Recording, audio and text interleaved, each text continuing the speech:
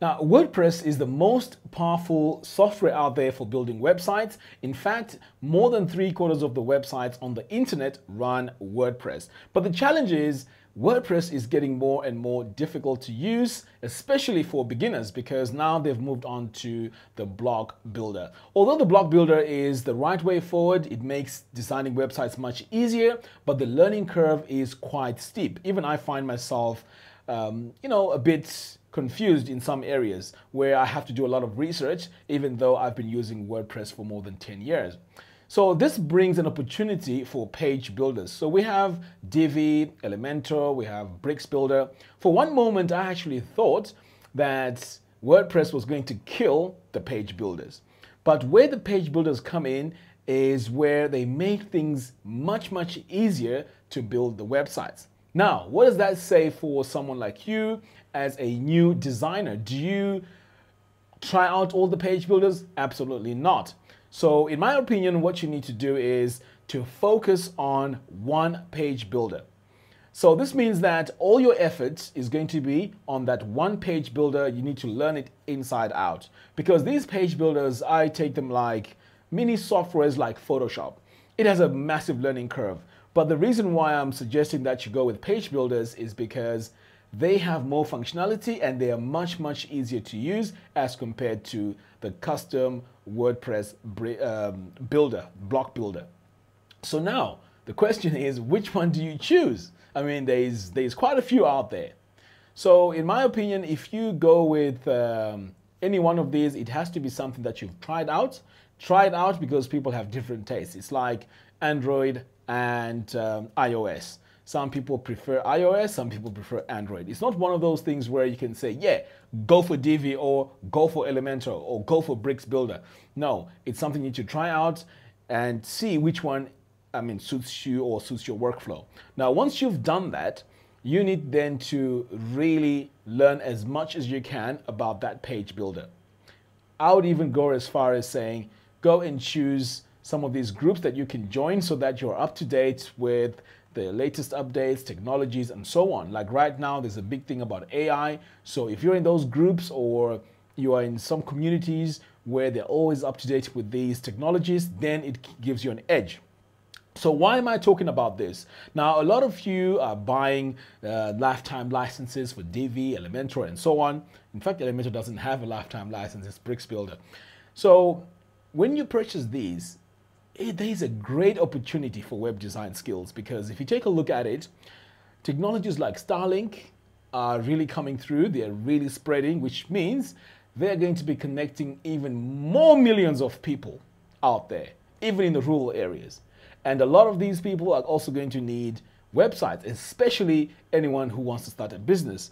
So if you want to really design websites, this is the biggest opportunity that you can get, because you can start designing websites for upcoming businesses. And as businesses are also closing down, because quite a big number are closing down, there are also more opening up every single year, and as well as those who are also being connected. So that means that the pool of people that are going to need web design services is always going to increase. And as the technology increases, if you are right up there, you are going to be the one that's getting all these jobs. Now, it's easier said than done, because how are people going to know about your services if they don't know who you are and what you do?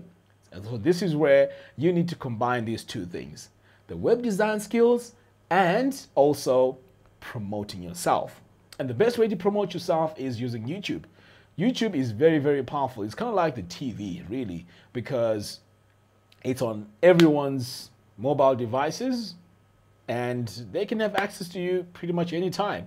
So I would say, as you're learning your web design skills, you also need to learn how to promote yourself. And YouTube, you can't go wrong with that. I mean, I didn't have confidence at all when I started my YouTube channel, but I got a lot of work and a lot of job opportunities because I advertised myself on YouTube. So people in my local area in the UK, Birmingham, they were able to access me, come to my offices, have meetings and so on, because they knew who I was, because I put myself out there.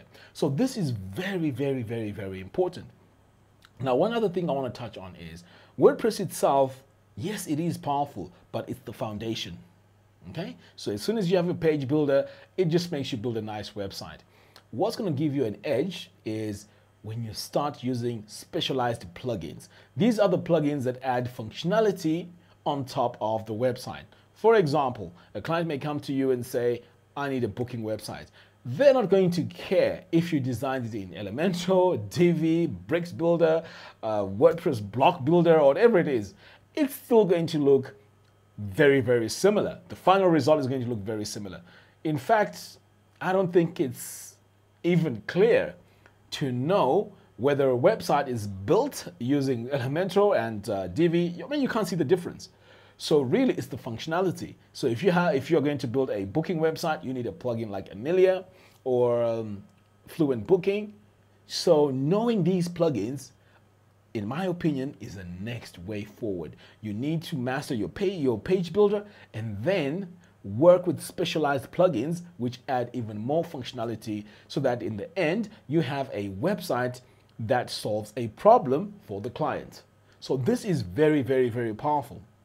So as I mentioned, there's a lot of chaos out there. There's new page builders coming up, there's new plugins coming out, so you need to stick with it, tried and tested. Now what I've done is I've put this into consideration that things are going to grow, especially with the page builders. They have to innovate, because whoever doesn't innovate, they're going to be left behind. So I've done a bit of work ahead of time. So my main page builder is Divi, as most of you know. So what I've done is I've created Divi University. This is a community for those of you who are passionate about Divi and want to be up to date with everything Divi. So as we go into Divi 5, Divi 6, and so on, and any other integrations or any updates from plugins that are going to announce that are working well with Divi, I am going to be covering all of that. So Divi University is going to be a closed membership where I share my courses, plugins, or anything to do with Divi. So at the moment, I have a special discount, which is a 50% off. In fact, it's 70% off. The link to that is in the description below.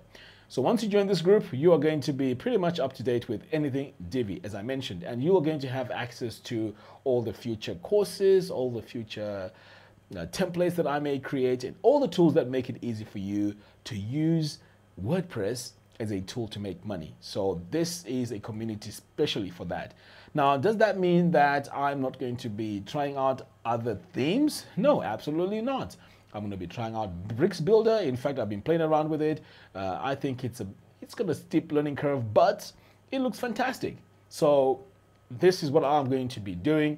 So if you want to future-proof yourself, I would highly recommend you join Divi University. You already have maybe a lifetime license, or you have the membership. This is how you're going to be up to date with anything related to Divi. Anyway, guys, thank you very much for watching. I thought I'll just discuss this with you, that the future is bright for WordPress. See you in another one.